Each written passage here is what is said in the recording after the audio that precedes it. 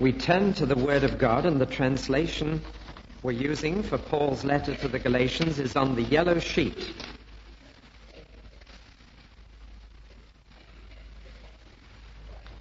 Since going to press, there are 3 minor alterations that one has felt led to make, so may I suggest that you take this home and that you improve on it. A nice little Sunday afternoon devotional exercise. You rewrite it in your own language and neaten the grammar and just make it more meaningful to yourself. Galatians 1:10 to 2:16. My dear brothers, I must make it quite clear to all of you that the good news I tell is no human tale. I neither heard others relating it, nor did anyone pass it on to me. I got it direct from Jesus the Messiah, as the events of my life prove. You must have heard about my earlier career in the Jewish religion. In my extreme fanaticism, I was hunting down God's company of Christian believers and playing havoc with them. As an ardent supporter of Judaism, I forged ahead of many fellow nationals of my own age because I was so enthusiastic about the established customs of my ancestors. Then God took a hand. He had marked me out before I left my mother's womb and generously chose me of all people to show what his Son was really like, especially those I used to call foreigners. At once I decided not to seek anybody's advice, so I did not go to Jerusalem to consult those who were already working as emissaries of the Lord. Instead, I went off alone into the Arabian desert to think it all over. And from there, I returned straight to Damascus. It was not until 3 years later that I finally got to know Peter in Jerusalem. But I only stayed a fortnight and saw none of the other apostles, though I did meet James, our divine leader's own brother. As God watches what I write, I'm not making any of this up. After that, I went to various places in Syria and Cilicia, so the Christian gatherings in Judea would still not have recognized my face. All they knew of me was hearsay, that their bitter enemy was now spreading the very beliefs he had tried so hard to wreck. And they thanked God for the transformation. Another 14 years passed before I paid another visit to Jerusalem. This time Barnabas and Titus went with me. It was God who prompted me to go and have a private discussion with the reputed leaders of the Jewish Christians. I intended to check with them the gospel I had been spreading among other nations, lest all my efforts were being wasted. I took Titus as a kind of test case, for he was a Greek Christian. But they never once insisted that he go through the initiation rite of being circumcised. In fact, the question would never have arisen, but for some interlopers who had no right to be in the meeting at all. They sneaked in to spy on the freedom we enjoy in our relationship with Christ. They were looking for some way of getting us back under the control of their system. But not for 1 minute did we give way to their demands, or you would have lost what is truly good news. As far as the apparent leaders were concerned, their exact position doesn't bother me, for God pays no attention to status. I mean those who were obviously looked up to by the others. They added nothing whatever to the teaching I had outlined. On the contrary, they could see that I was as qualified to take the good news to uncircumcised people as Peter had been to the circumcised. For the same God who was working so effectively through Peter's outreach to the Jews was obviously doing the same through mine to the Gentiles. James, John, and Cephas, Peter was using his Hebrew name, seemed to be the 3 mainstays, and when they realized how much God was blessing my work, They shook hands with Barnabas and myself as a token of full partnership, on the understanding that they would concentrate on the Jews and we on the non-Jews. The only plea they made was that we should not forget to send financial aid to poor Jewish Christians, and I was more than ready to go on with this. But a serious crisis arose when Peter returned our visit and came to Antioch. I had to oppose him to his face, for he was clearly in the wrong. It was like this. When he first came, he was quite happy to eat with the Gentile converts.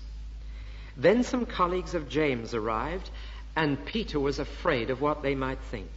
So he began to have his meals separately. The other Jewish believers pretended to agree with him, and even my friend Barnabas was swept into the hypocrisy.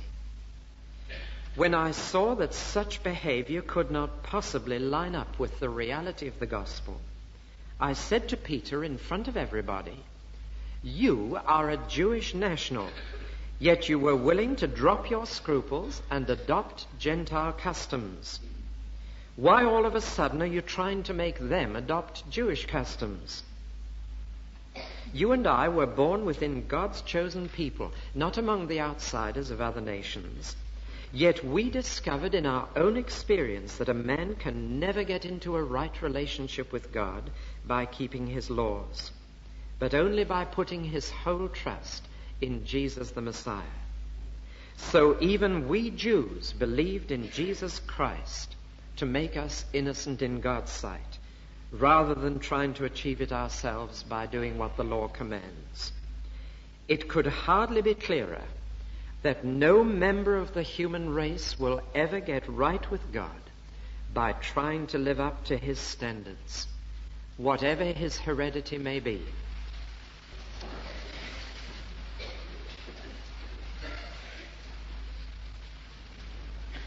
For 2,000 years now, people have been criticizing Paul for spoiling Christianity.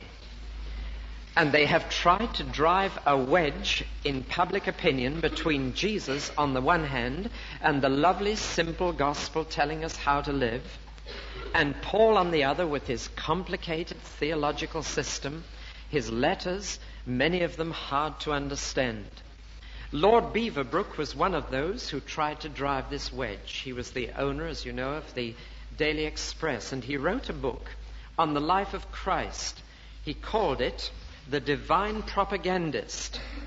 That said more about Lord Beaverbrook, I think, than the Lord Jesus. Nevertheless, this is what he said in that book. He said that Paul was responsible for changing the simple gospel, and that following St. Paul, the church has misunderstood and misrepresented Jesus Christ for nigh on 2,000 years. He said of Paul, he was incapable by nature of understanding the spirit of the Master, and that he damaged Christianity and left his imprint by wiping out many of the traces of the footprints of his Master. I always find it interesting that those who want to divide Paul from Jesus in this way invariably call Jesus Master rather than Lord. They talk about the Master, maybe because Paul loved to talk about the Lord, Jesus. And you can tell someone who loves the teachings of Paul because they talk about the Lord as he did. But those who tend to use the phrase the Master tend to go back, as it were, to the four Gospels, Matthew, Mark, Luke, and John, and say, that's where I get my Christianity. I've no time for Paul. Even scholars have been known to talk about the Pauline gospel, as if somehow this was different from what Jesus taught. And it may well be that the first time you read Paul's letters, you found them much tougher going than the Gospels Matthew, Mark, and Luke wrote for you.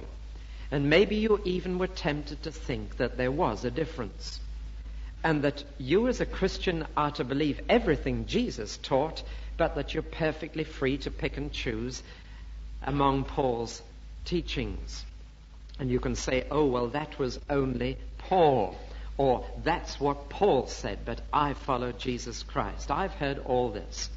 Indeed, someone once said to me who didn't know that we preach the whole New Testament here, said, doesn't Guildford get sick of St. Paul, and wouldn't they love to have some gospel preaching? Well, there it is, up to you. I don't think that person realized we went through the 4 Gospels just as much as we go through Paul's letters. But don't you find this popular division in people's minds between Jesus and Paul? As if Paul somehow took a beautiful flower and by analyzing it and dissecting it and pulling the petals to pieces, destroyed something fragrant. Do you know they were saying that 2,000 years ago? Poor Paul has suffered from this from the very beginning. And the people who followed him around, these false teachers that we are considering while we study his letter to the Galatians, these false teachers were saying, you know, Paul has given you a garbled account of Christianity. Paul has twisted it, he's distorted it. Some of what he says is right, but some of what he says is way off beam. We've come to teach you the whole truth and to put it all right. And poor Paul suffered from this. The only difference was this. Today, people say that Paul distorted the gospel by making it up himself. In those days, they were saying that Paul had distorted it because he'd got it second hand. He didn't get it first hand. He wasn't one of the original 12 apostles. He didn't walk with Jesus. He wasn't there at the cross. He wasn't there at the resurrection. He got it all second hand. And when you pick up a thing second hand, it's liable to have changed. And he's got it garbled. The modern version of saying this is this. At a house squash only last week before last, I was speaking to 50 or 60 people not far from here. And you know one of the questions that somebody asked? It's an old chestnut. As soon as I quoted part of the New Testament they didn't like, or that didn't fit in with their ideas, they immediately said, but how do we know we've got an accurate copy? How do we know it's come down to us accurately? I notice they only say it with texts they don't like. Where they like a text and it fits in with what they believe, they're perfectly happy to quote it against me. But if it's something they don't like, then how do we know it's accurate? How do we know it's come down to us? And this is how the human mind evades the challenge of the gospel. If we don't like it, we say, well, how do we know it's accurate? How do we know it's been passed on in all its fullness? How do we know that's what Jesus said? And so they were saying of Paul, how do you know? Paul got it second hand, so you don't know that he's got it accurately. And we've come to give you the true version of Christianity. Now, what's Paul's answer to that? It's very simple. He said, I didn't get it second hand. What I told you was no human tale. I didn't hear somebody else preaching it, nor did somebody else preach it to me. I got it direct from Jesus the Messiah, and you can't get it more direct than that. If that claim of Paul is true, then nobody dare ever say that I can't accept what Paul says, I only accept what Jesus says. You can never divide these two people if what Paul claims here is right. But if his claim is false, then not one of his epistles ought to be in the New Testament, not one. If he did not get the gospel direct from the Lord, then he is not an apostle. He ought not to be writing the New Testament, and we can safely dismiss everything he said. Now, that's the choice. And here we face Paul's claim to have got the gospel not from any human source, but from a divine. That is not true of anyone in this room this morning. You got your gospel second hand. Every one of you. So did I. You either got it from the church, or you got it from the Bible. Or from a Christian from the church, or a Christian quoting the Bible. But you got it second hand. Paul got it direct, and that's what made him an apostle. Quite unique. I had the gospel passed on to me. Some of you had it passed on to you, or you overheard someone else telling it. But none of us here this morning can say, I got it through no human channel whatever. I got it direct from the Lord. You didn't. You got it second hand. But Paul says, I got it first hand. And that's his answer to this criticism that he'd garbled it. If he got it straight from the Lord, you can't say that it changed in the process of being passed on. You can't say that people forgot bits of it or added bits of it. If you get it from first-hand sources, then it's accurate. Now, Paul has to prove this claim because his message is at stake. Now, let me just remind you, some of you here this morning were not here last week or the week before. Let me remind you what the false teachers were trying to say. They were following Paul round to the very churches he'd built and saying, he missed one thing out. He told you to believe in Jesus, but he missed out something terribly important. That is not enough. Faith only takes you part of the way. You need to believe and do something else. And the thing they said Paul had missed out was an initiation rite, a branding of the flesh called circumcision. They were saying Jesus was a Jew. Jesus was circumcised. All the 12 apostles were circumcised. If you have not been circumcised, you do not belong fully to the people of God. Now that sounds a simple little thing in itself. Why make all this fuss about a little operation that's over in a few minutes? And if they said that's the right way, well, why not submit to it? Paul says this, if you submit to this one little operation, you are actually changing the whole of the Christian religion. You're changing it from a religion of believing to a religion of achieving. You're changing it from a religion that puts its trust in what the Lord does for you to a religion that puts its trust in what you do for the Lord. And that's a totally different religion. Because circumcision will lead you onto the law, and the law will lead you into bondage. And you'll go right back to the religion of trying hard to be good enough to get to heaven. And that's a miserable religion. Because the harder you try, the further heaven seems. And the further off you are. You don't know how bad you are till you've tried to be good. Can you remember that sentence of all that I say this morning? You will never know how bad you are until you really try to be good. It's only those who try to be good who discover they're bad. It's those who don't try who think they're good. But you try. Try as hard as John Wesley tried as a student in Oxford, rising at 4 a.m. to begin his religious exercises, visiting the poor and the sick, doing everything he could to be good enough for God. You try as hard as Martin Luther tried, whipping himself, whipping his own body in his cell in the monastery to try and be good enough for God and whip out the badness in him. You try as hard as some of the saints have tried, and then you'll discover how bad you are. And they who fain would serve thee best are conscious most of wrong within. Now, which religion are you going to have, says Paul?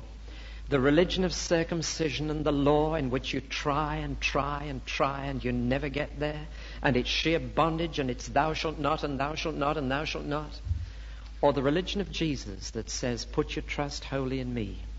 It's what I'm going to do in you that matters, not what you do for me. It's a totally different religion. And so in saying that there was just one little thing that Paul missed out, circumcision, they were actually turning the gospel upside down. And Paul said, as we saw last Sunday morning, that that is a damnable heresy. A damnable heresy. But it's the religion of 90% of the people living in England. Do your best. Do your best. Do your best.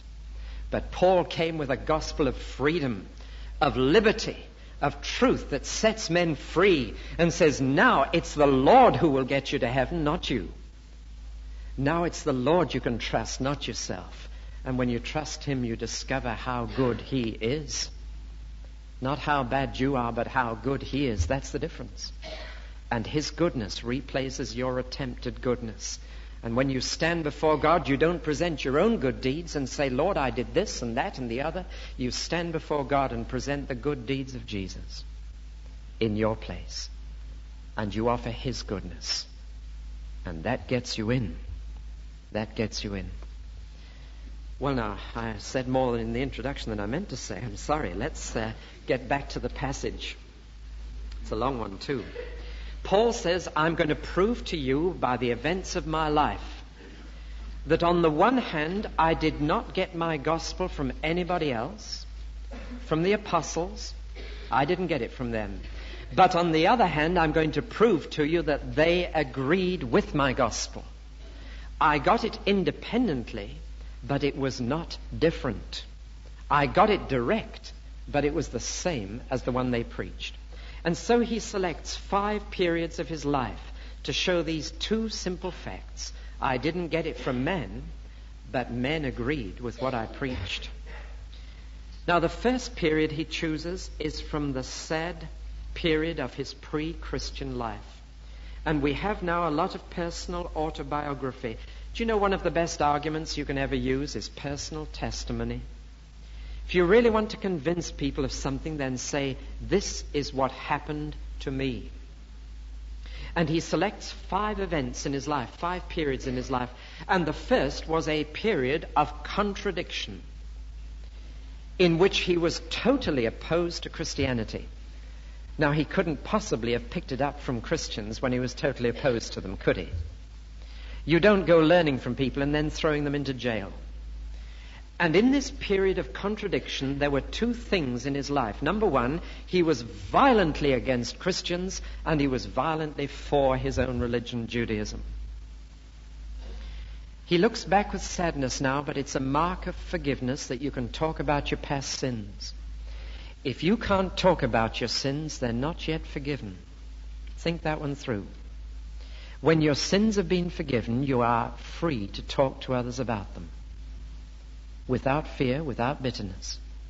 And Paul could say, this is what I was like. You can only do that after you've received forgiveness. Because until you've been forgiven, you don't want to let people know what you're like.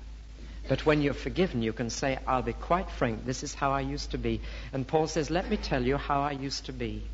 I'm sure you've heard how fanatical I was about my religion. I used to hunt down Christians. I used to go as a missionary against Christians. He even left his own country to go and fight Christians. It's one thing to go and be a missionary for Christ, but fancy going to be a missionary against Christ. But he was a missionary against Christ first, and he left his own country and he hunted them down. Men, women, and children, they met in fear. Everywhere Christians fled and met in secret, they said, Paul, is he on his way? And they feared they'd be thrown into prison. Paul got a name as the Christians' worst enemy. He was a missionary against Christ. And Christians were separated from their loved ones, thrown into prison, lost their life because of this man. He said, that's how I used to be. Do you think I picked up the gospel secondhand? Far from it. I couldn't stand them. And he said, as far as my own religion was concerned, you must have heard, I got ahead of most of my contemporaries. I really was a Jewish Jew, a Pharisee of the Pharisees, a Hebrew of the Hebrews. I got right up in my religion, further than most of my own age, because I loved the traditions of my ancestors. I loved to keep up their customs. I was just up to here in my religion. In other words, I had no intention whatever of becoming a Christian or preaching the gospel. None at all. That was my life, a life of stark contradiction. I want to say something now which will be particularly relevant to a few of you here this morning, but I think important to all of you to realize. All along, Paul knew one thing to be true, and that is that Christianity and Judaism as religions will never mix. That Judaism was the cradle of Christianity, but could easily become its grave. Now, let me say that in another way to make it clear. Our religion, the Christian religion, was born within the cradle of Judaism. We use the Jewish scriptures. All the apostles were Jews. Jesus was a Jew. Our future is bound up with the people of Israel. But Judaism as a religion will never mix with Christianity. And Paul realized he'd got to be one or the other. And that if he was a Jew, he will be against Christianity. If he's a Christian, he'll be against Judaism. You can never mix the two. And that is why it is so hard for God's chosen people to accept Christ. They have to leave their Judaism to do so. And it really is tough. Very tough. You're leaving Judaism to follow a Jewish Messiah. That's the problem.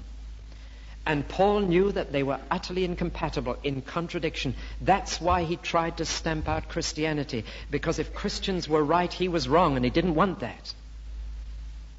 And it's been so ever since. There has been this tension between Judaism and Christianity, and you can't avoid it, because it's there. They are two different religions trying to get to heaven by totally different ways. Now that's the first event in his life, and Paul says, how do you imagine I picked up the gospel from people I was throwing into prison? And when I was such a fanatical Jew, period number 2, the period of contemplation. Paul believes in predestination. And the reason he believed it was the reason that I, your preacher this morning, believed it, and that is that it was God who made me a Christian. That's what makes Christians believe in predestination. It's not a theory, it's not a philosophy, it's a fact in their life. Then God stepped in. I didn't take the first step towards God. God was hunting me down.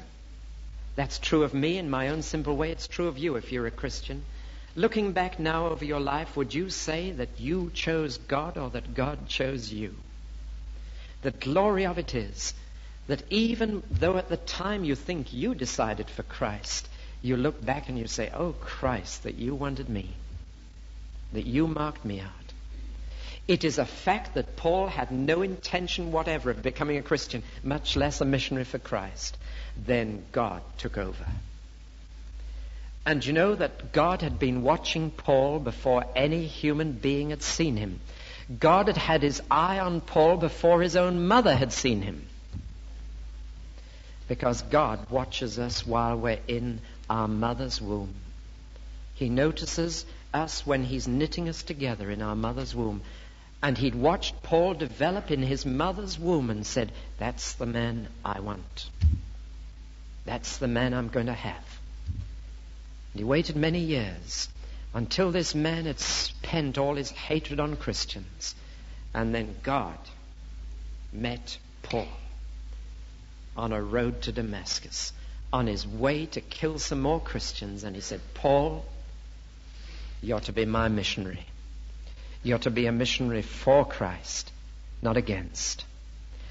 And you're to go to the foreigners, not to the Jews. You're to take me to the world.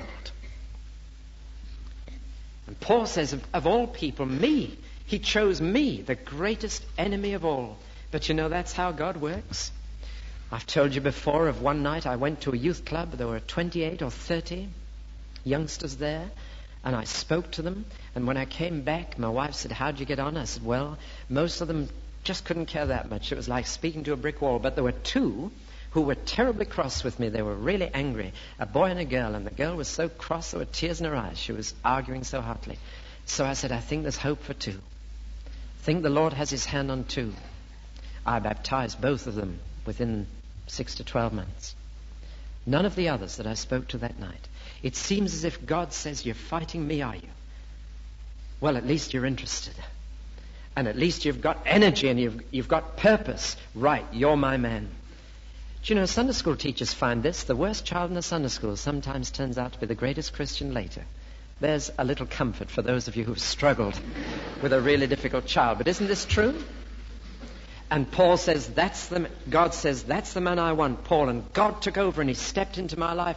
Paul says, do you think that was anything to do with me or anybody else? I didn't even have a missionary after me. I never had an apostle come and preach the gospel to me. God just stepped into my life. And because it was clear that God wanted to deal with me in a special way, I didn't even go and consult anybody. I didn't go and talk it over with the apostles. I didn't even stay in Damascus. I went off into the desert alone to think it over. He'd had a mental somersault, a revolution. He'd been totally opposed to Christ, and now he was faced with the fact that Christ was right and he was wrong. What a moment. That's enough to turn a man insane, except that it turned him sane. And he went out into the desert to try and think it all through. He went there for just under 3 years by himself. Those of you who want to get off into full-time Christian service by next Thursday at the latest, just remember, Paul went off for 3 years to think it over. That's why he could keep it up for 40 years and more later. And he went off to prepare, to think it through. And somebody has delightfully pointed out that all the other apostles had had 3 years with Jesus, so Paul went and did the same. He got alone. And the Lord told him many things in the desert. Do you know the Lord even told him about communion, the Lord's Supper?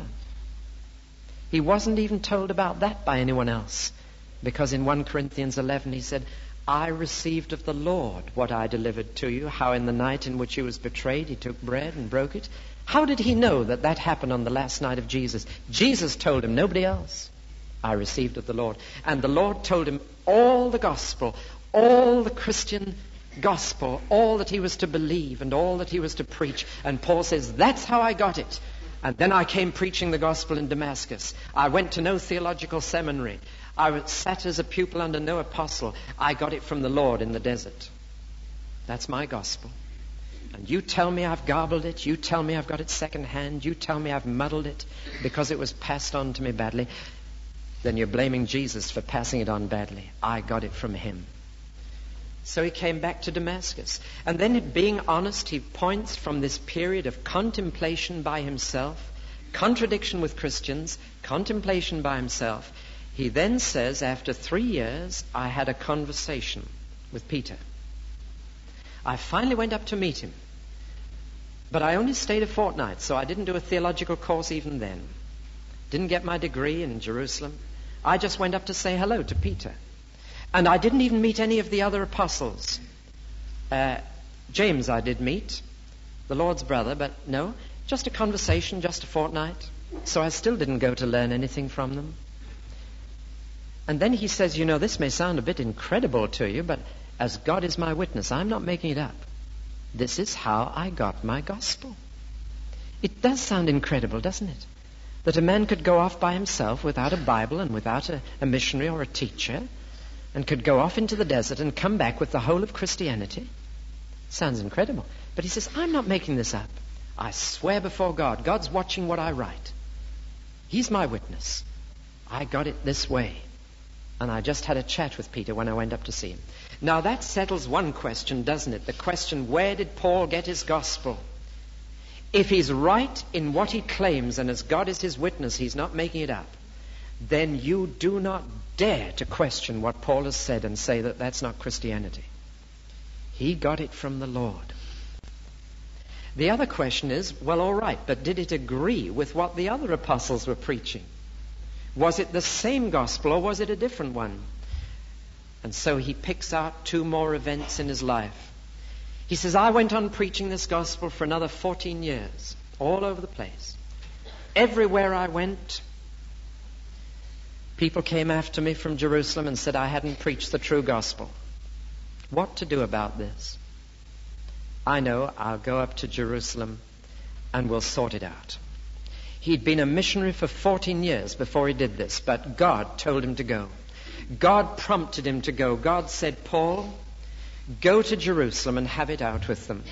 Go and see whether what you preach is the same. And Paul said, yes, Lord, I'll go. Now, I'll take Barnabas with me. He's a Jew, but he's a man of a big heart and a big mind, and he was big enough to see that Gentiles were now believers. And I'll take Titus, a Greek Christian who's never been circumcised, and see if they let him in. It was all a put-up job, if you like, but it was a very wise deputation. They selected 3 marvelous people to go. And those 3 were going to confront Peter, James, and John, and the other leaders, and have a consultation about it. And off they set.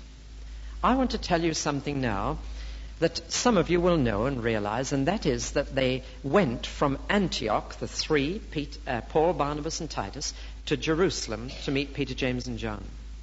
What was significant about Antioch? Just this, that it was in Antioch that for the first time people realized that Christianity was a new religion. And it was there that for the first time it got its label.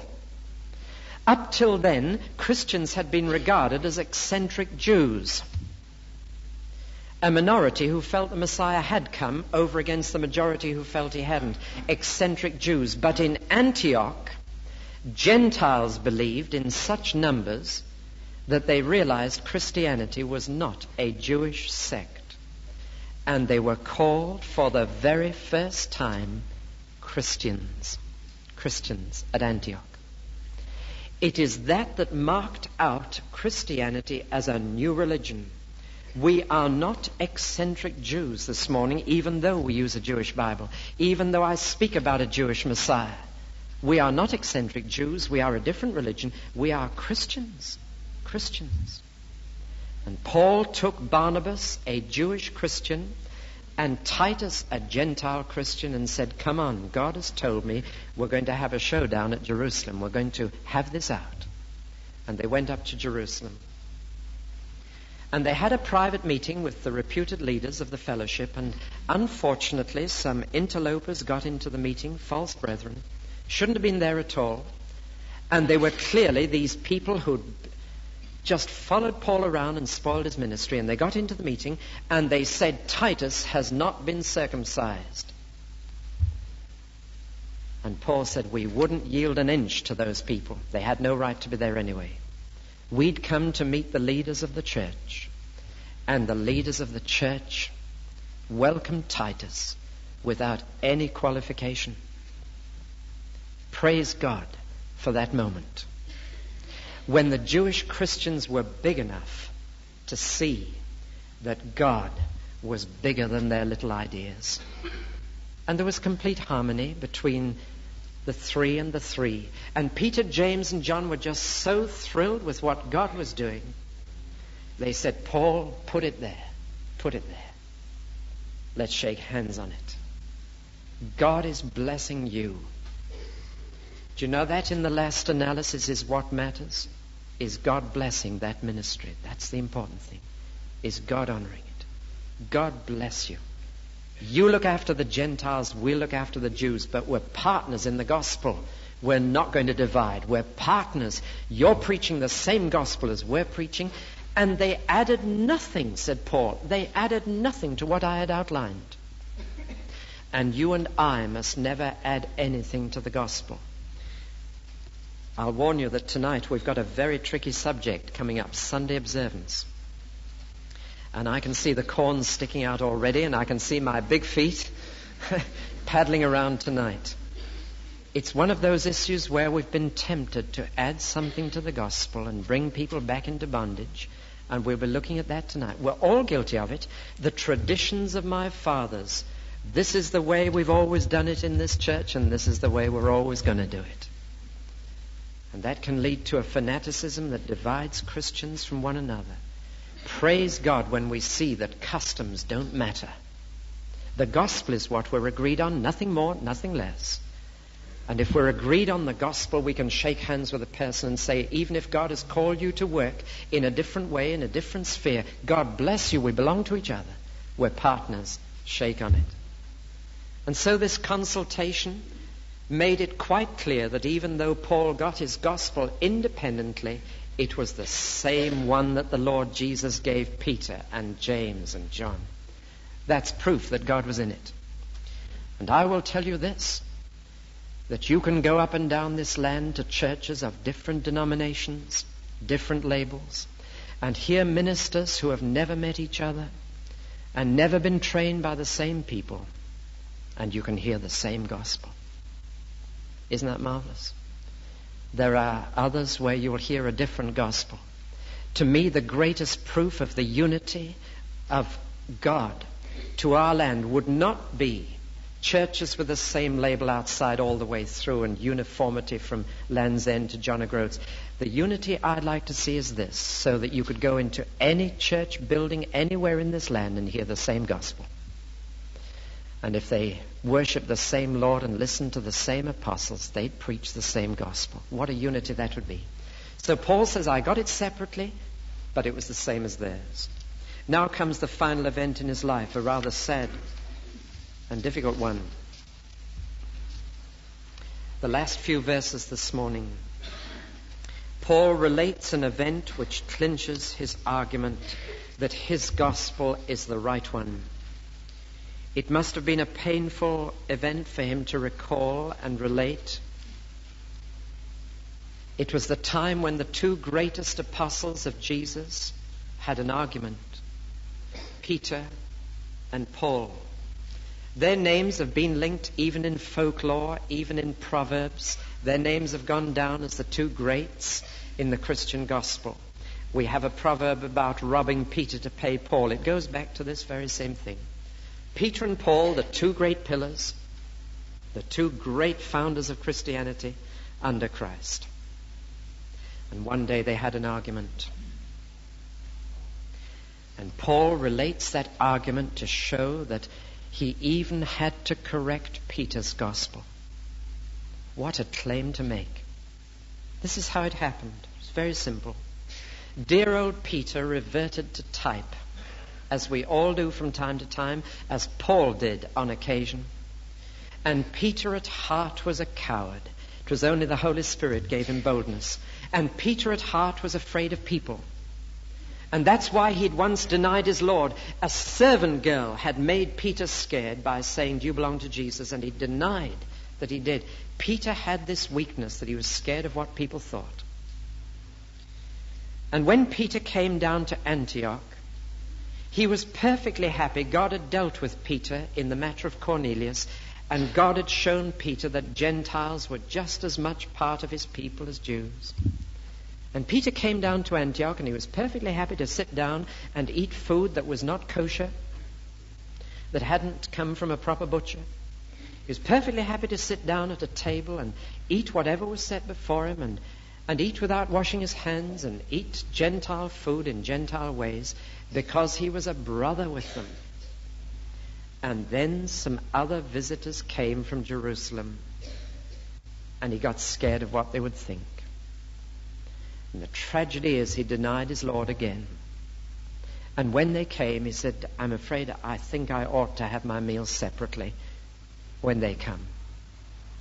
And so within the one fellowship, with one Lord, you had two Lord's tables.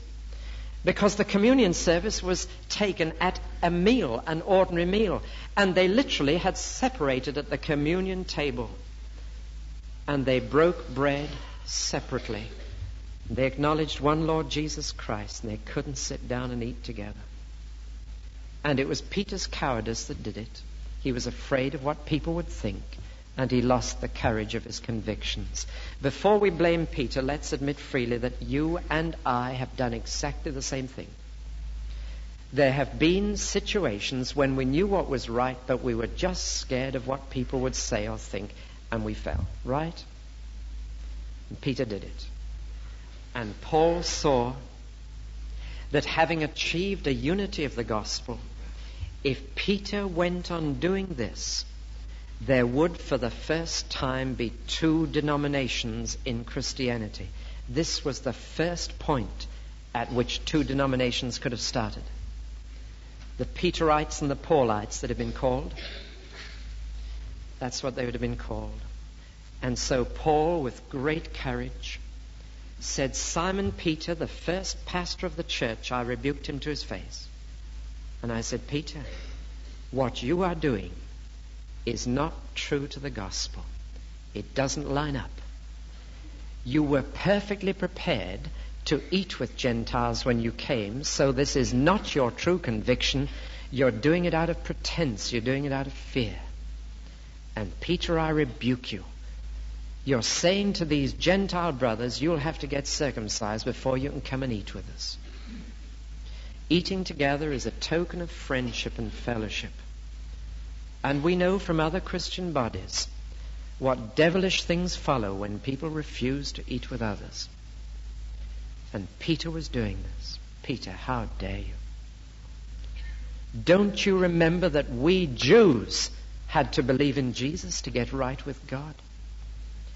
And so Paul, having started this passage by speaking of the source of his gospel, not human but divine, finishes by speaking of the substance of his gospel, not achieving but believing. That's where I want to finish this morning, because the last few verses of chapter 2 are so packed with goodies that it'll take us a whole Sunday morning just to nibble at them. So next Sunday morning we'll look at verses 15 to 21. Let us pray.